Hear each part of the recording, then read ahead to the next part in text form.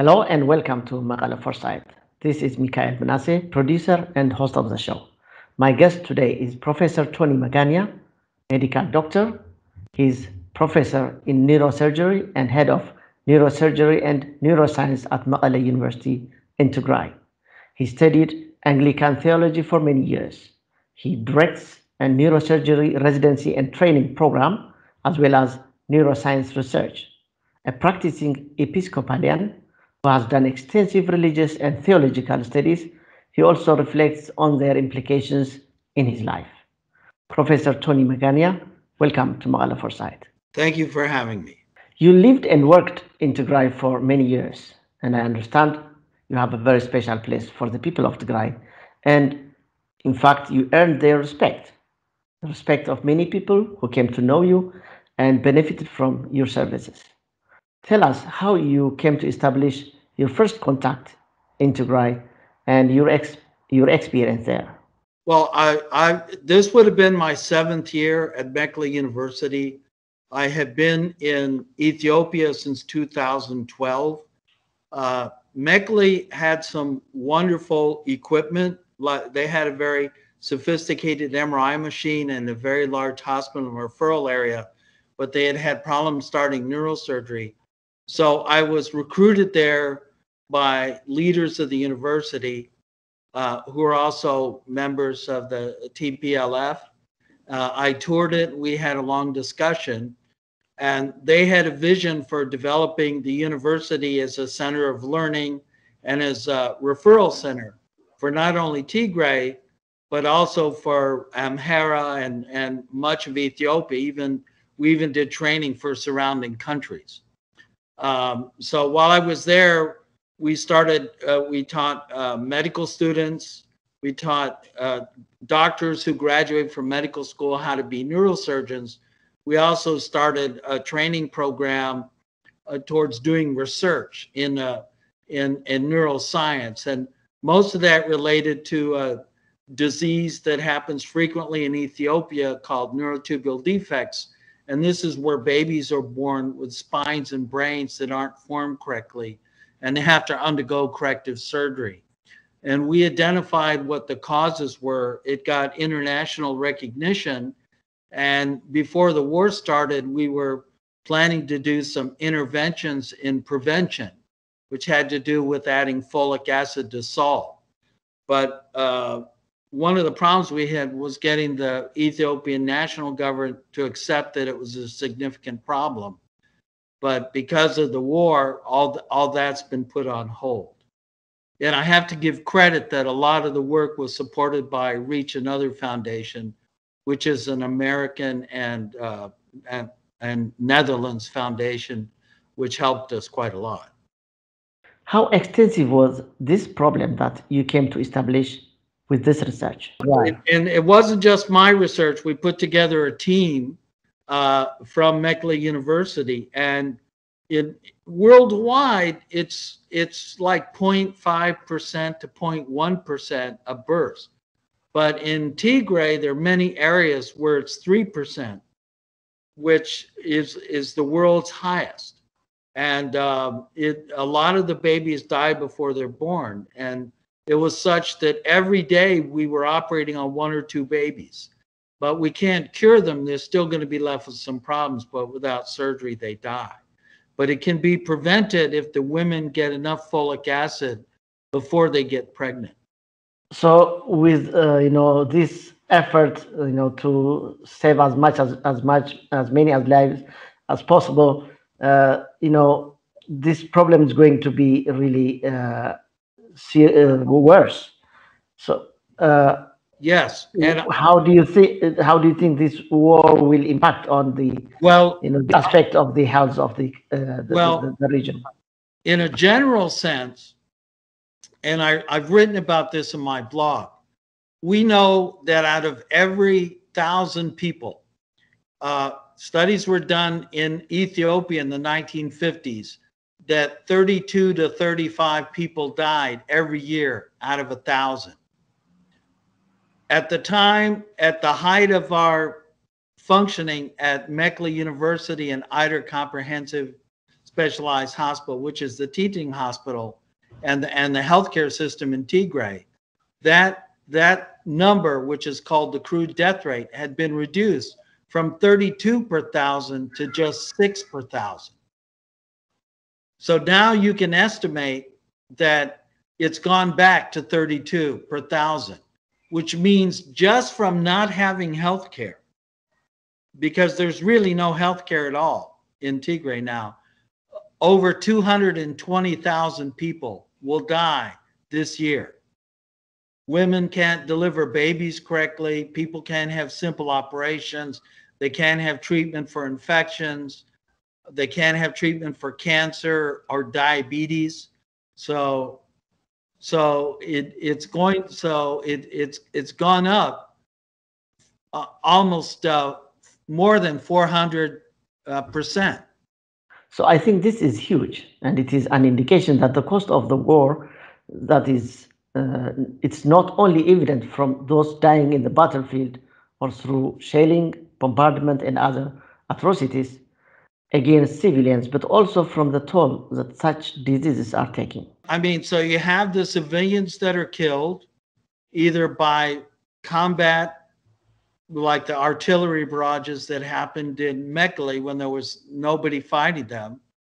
You have the intentional killings of males, and then you have starvation, which right now it's like 2 million that are at risk, that are at severe risk of starvation. And then you have every year this 220,000. So the numbers are, as you said, they're huge. Now to a related but slightly different point. In the ongoing war that has pitted the coalition forces, namely the federal government of Ethiopia, Eritrea, and the Amhara forces against the people of Tigray, both sides have been proclaiming a just cause. You looked into more than 1,000 years of history and theological tradition for both Christianity and Islam about what constitutes a just war, what in Latin lexicon is called jus ad bellum. Tell us, you also recently published analysis in which you saw historical and theological foundations support that the Tigray regional state is the righteous party. Why do you say that? Please shed more light on your line of argument by taking the events and actions that led up to the war. All right. Well, Jews, Christians, and Muslims have pretty much an agreement on what we call a just war, a war that God would approve. There were two main factors in the Christian religion which are also recognized by the Ethiopian Orthodox Church. One was St. Augustine, who is an early North African father of the church, and the other was St. Thomas Aquinas, who was in Europe. But the concept was started by an African. And the idea of a just war is this. Number one, that it will save more lives than it will cost. Number two, that it has to be about saving lives. It cannot be about gaining property. Remember that the Amhara expansionists who are pushing Abiy Ahmed say they want to regain Western Tigray. You cannot have a just war to regain territory. And just there are other ways that could be addressed if they had a claim like that than a war. You have to show mercy in how you fight. It has to be proportional. You can't use an atomic bomb or poison gas. You have to, if the other side asks for a true ceasefire, meaning that they're going to stop fighting and promise not to attack again, which is not what the Ethiopian government said. They said they were going to do a halt to allow farming, but we know that they had taken all the seeds from the farmer and given the farming equipment to Eritrea. So that was a lie. So those are the basic things. And the Muslim ideals and the Jewish ideals are very similar. There is in Christianity some who believe that there is no just war, that we should always be pacifist. So you have, but if you are going to fight, that's the way it should be done. So the Tigray government and the Tigray Defense Forces would be justified to do that, to protect their people. You know, but they'd have to follow the rules of war, treating POWs correctly, taking care of civilians within their charge. Professor, we will come to that shortly. But one of the principles for justifying a just war is also the fact that the war must be a last resort when all the peaceful solutions have been tried and failed, such as negotiation. To what extent did Tigray try to pursue the peaceful avenue to avoid this war? Well, as you know, and it's now been well documented by Martin Platt and others, the war didn't start on November 4th with the Northern Command incident. For example, at Mekelle University, our budgets were being cut for months. That we were having difficulty getting paid. They didn't want to pay for the students. Mekelle University was a university for all of Ethiopia, although it was mostly Tigray students. It was not all. They came from everywhere. Normally the budget was increased by 13% per year. They were cutting the budget, and this is for the second largest university in the system. They also were building up forces in Lalibela and in Gondar, and they knew that Eritrea was building up forces. People were fearful that a war was going to start. I'm not an expert on what happened for November 4th. I leave that to those that were there to describe it. But there was clearly a buildup. And so my understanding is that this was an act to prevent further harm, still falls in the justifiable. We do know, because I saw it, that there were several attempts to take over the airport several times beforehand, where troops landed and they were intercepted in the airport as well. How about the issue of proportionality? Clearly, the war has been asymmetrical. Were the actions taken proportional so far? Yes, I mean the response was proportional. It was a defensive action. They only attacked those that were attacking them, and that's the same today. And the territorial claim to Western Tigray, constitutionally, the constitution hasn't been changed. That is still a part of Tigray.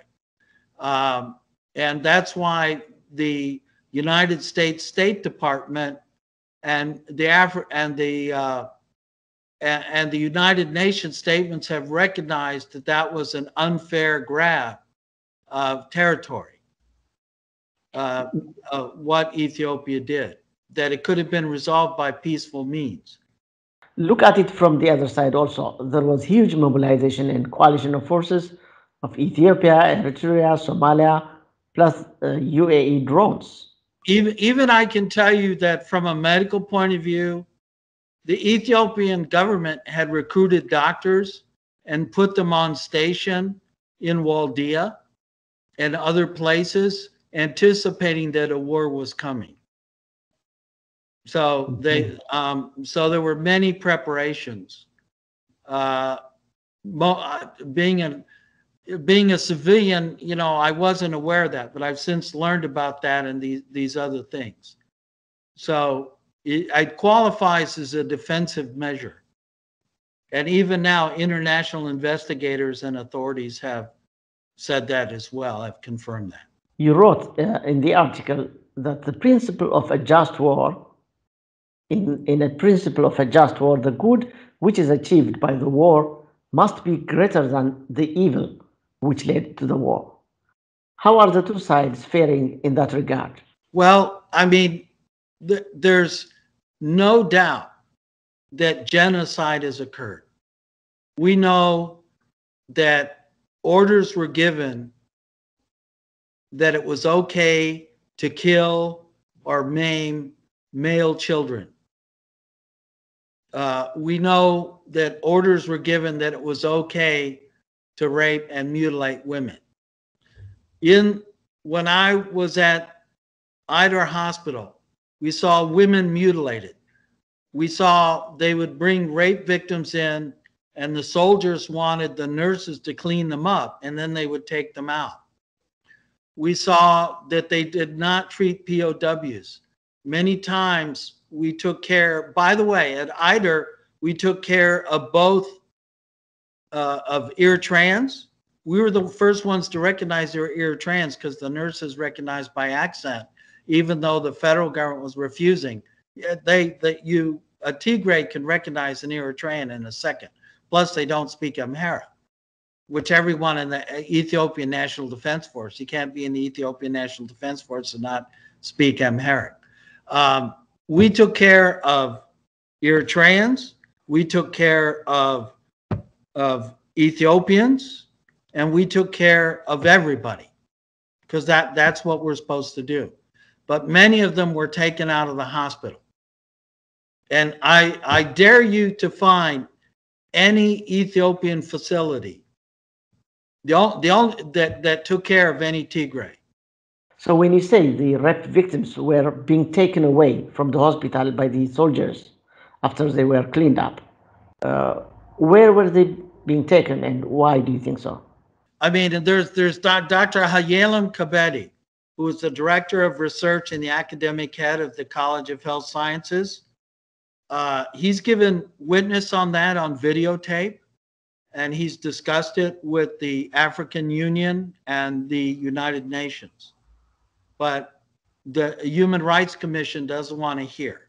They haven't interviewed anybody about what happened, what we saw at Eider. But why do you think they didn't want to listen? Well, I mean, the Human Rights Commission is appointed by the Prime Minister. I mean, they serve the purpose. They're not unbiased.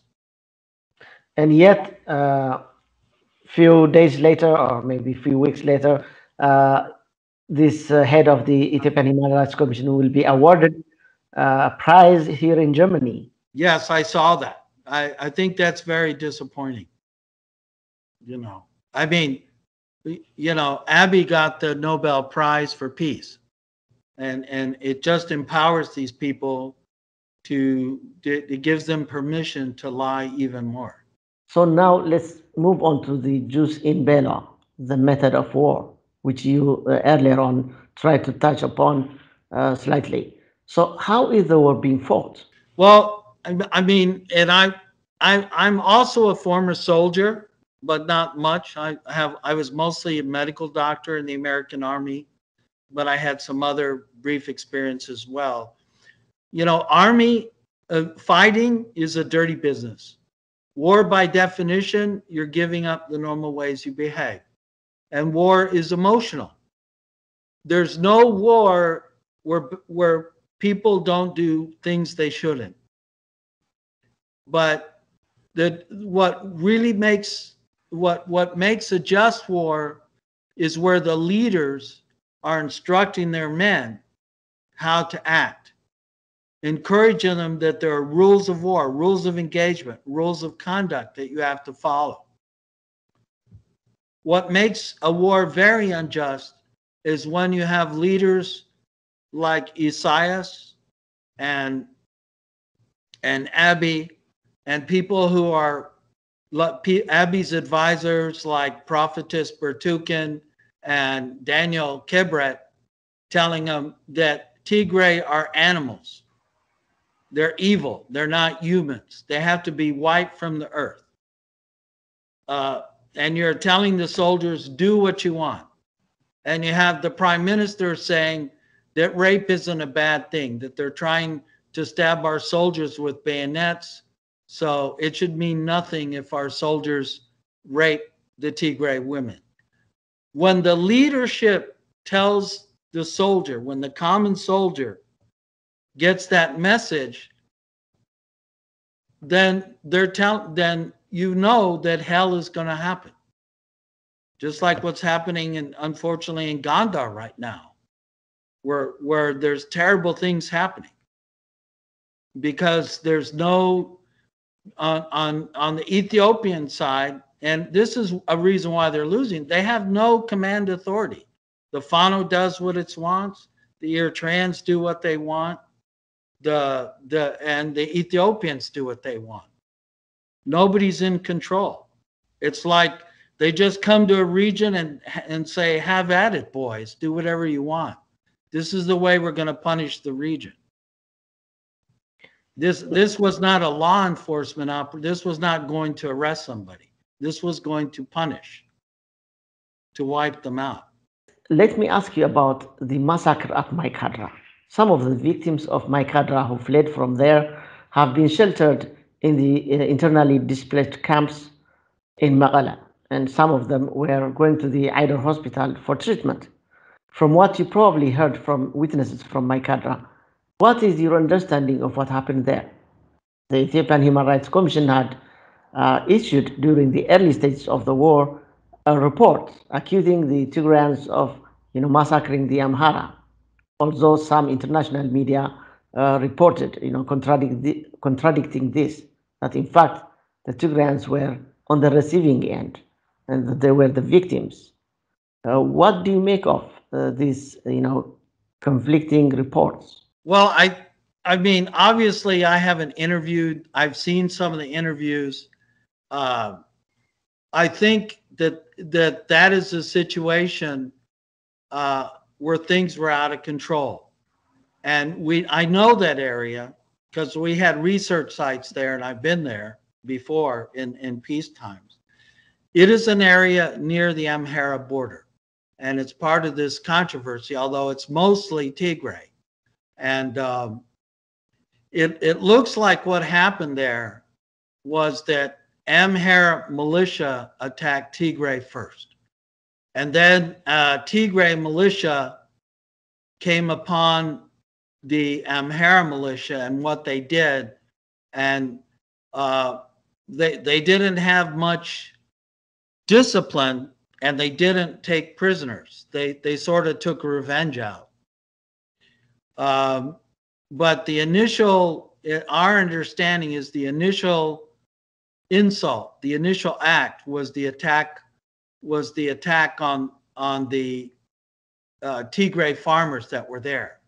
And this is continued to now. In Western Tigray, we still don't have good communication, but it's well documented that they have concentration camps in Umera, that they're killing people and throwing them in the river, even women, that the goal is to eliminate the Tigray presence in that region. So given what we know now about what the intent, especially of these Amhara militias, was in Western Tigray, this was not their intent was not to go there and do any type of liberation campaign.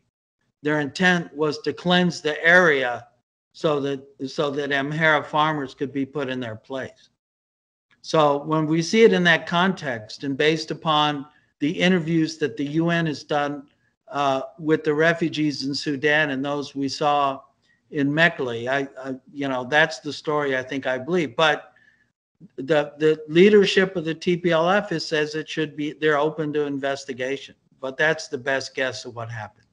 But the initial action was not the Tigray taking out Amharic farmers. The speakers, the people who relate the story in Sudan, speak Tigrinya. People have to understand that in the countryside, which I know very well, the Tigray don't speak Amharic. They only speak Tigrinya, unless if they're Irobe, then they'll speak like Soho, which is another language, but they won't speak Amharic. How about the TDF, the Tigray Defense Forces? How have they been performing in terms of the jus in bello, the conduct of the war? Well, let's look at what their mode of attack. For example, when when the I'm talking in general about the war. yeah. Well, I'll give you some examples. I mean, they're trying to maintain civilian administration. They're telling people to continue their lives as long as they don't fight, as long as they don't take action. Their method of, they lay siege to cities. They don't level the city. They don't generally, as far as I know, don't barrage the city like what happened to Mekelle when there wasn't any fighters there. This is the type of behavior that you would expect. You know, there are laws of war under United Nations Charter, and I know them as a former soldier, where once you take over a region, you're responsible to feed them, you're responsible to maintain security, you assume the civil administration. And what the Ethiopia did, they just began starving people. They stopped their medicines, they stopped our healthcare, they stopped our communication. They shot people who went walking out at night. I don't think that ENDF ever took any, I don't know of any prison camp. I think they killed most of their prisoners. And they killed a lot of people, even just presuming they were fighting.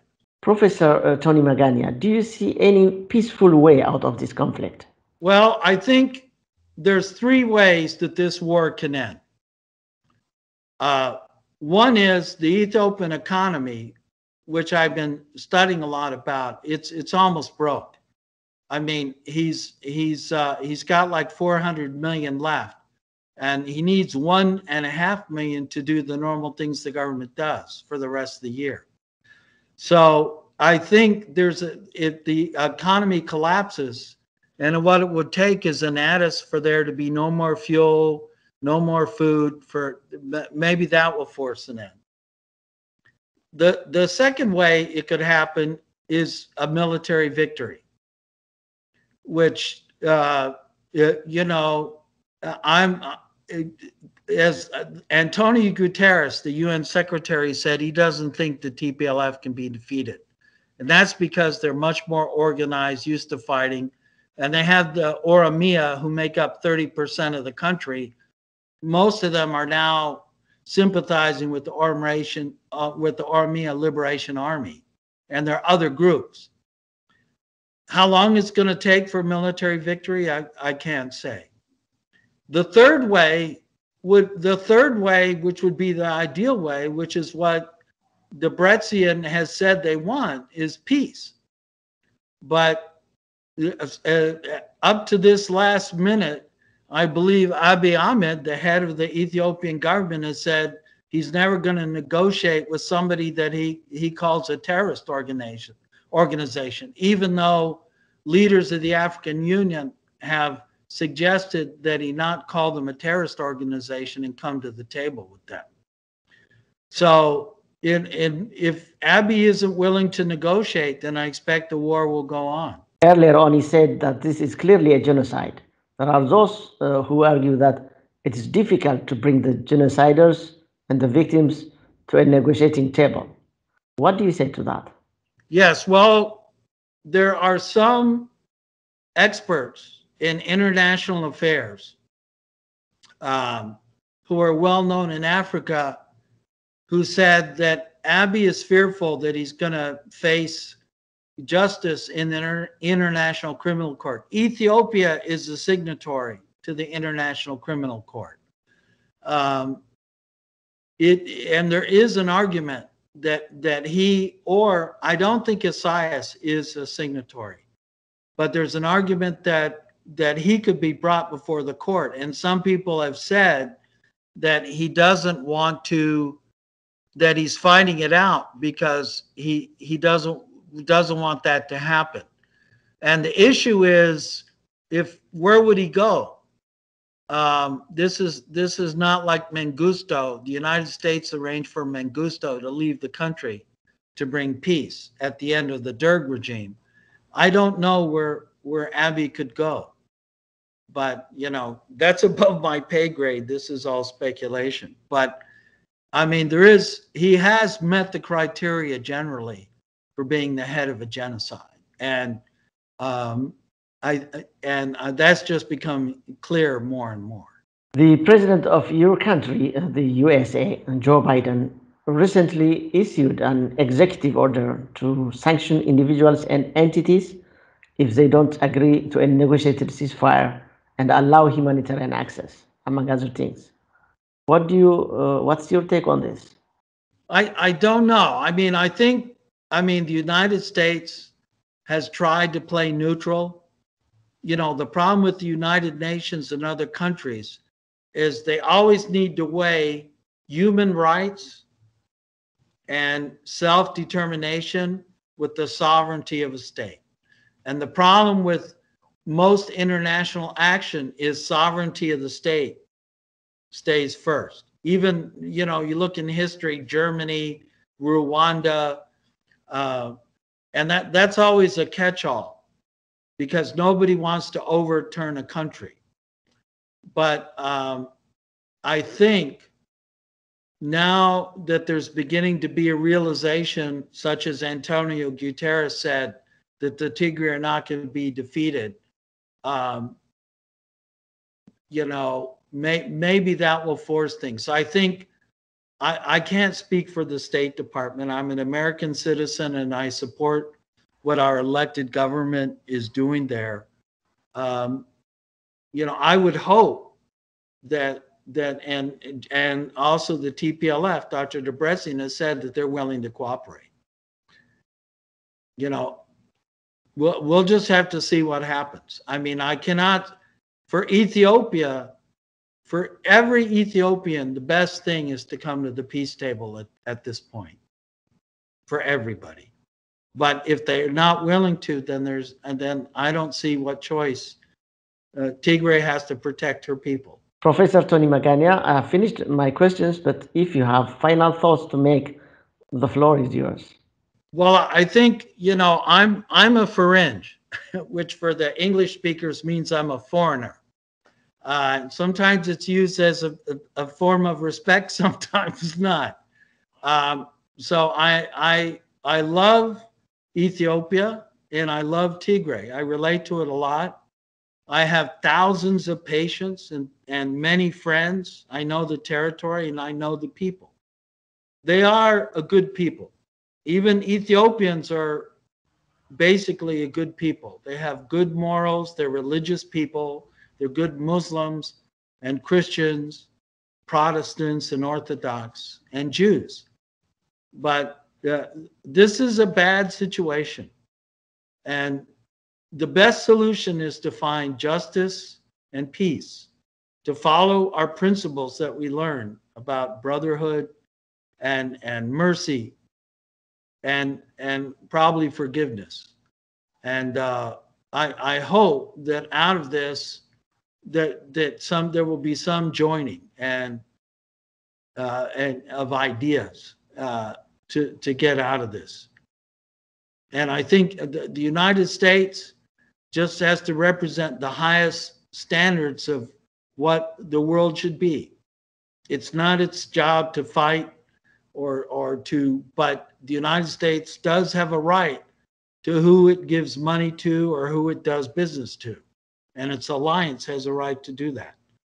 And if the treaty, for example, the African Opportunity and Growth Act, which gave the right of Ethiopian products to be brought in tax-free, was signed by both the United States and Ethiopia. One of the agreements was to be a just nation.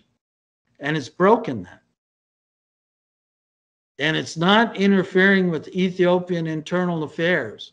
It's just enforcing a treaty that Ethiopia voluntarily signed. Thank you very much. And God bless Tigray and Ethiopia. Well, thank you, Professor Tony Magana, for this very revealing reflections and hopeful thoughts.